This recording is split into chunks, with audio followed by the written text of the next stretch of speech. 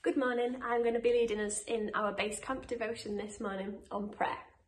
I'm going to start by reading an extract from Philippians 4, verses 4 to 8. I'm going to read from NLT if you'd like to follow along. Always be full of joy in the Lord. I say it again, rejoice. Let everyone see that you are considerate in all you do.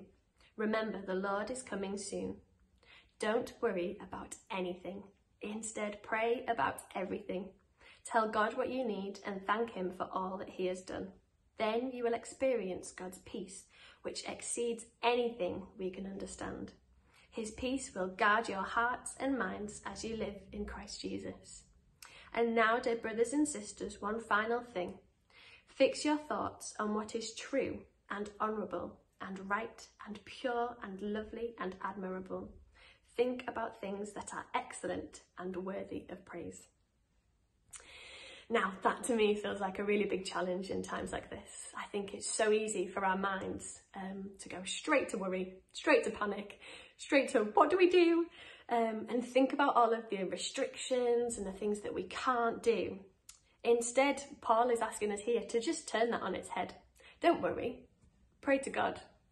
God cares about our worries. He cares about things that are upsetting us and concerning us. And He's saying when we pray to God, we need to thank Him for all the things that He is doing. This time is hard, it is, but we've still got so much to be thankful for, especially as we've had Easter recently. We're thanking God for sending His Son Jesus and dying for us. We can thank God for the amazing sunshine that we've had. We thank God that we have homes to stay in.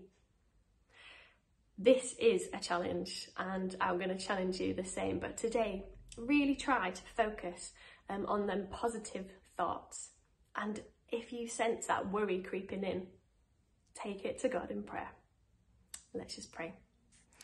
Father, I thank you that you are a God that cares about the things that concern us. However insignificant it might be, it matters to us and it matters to you.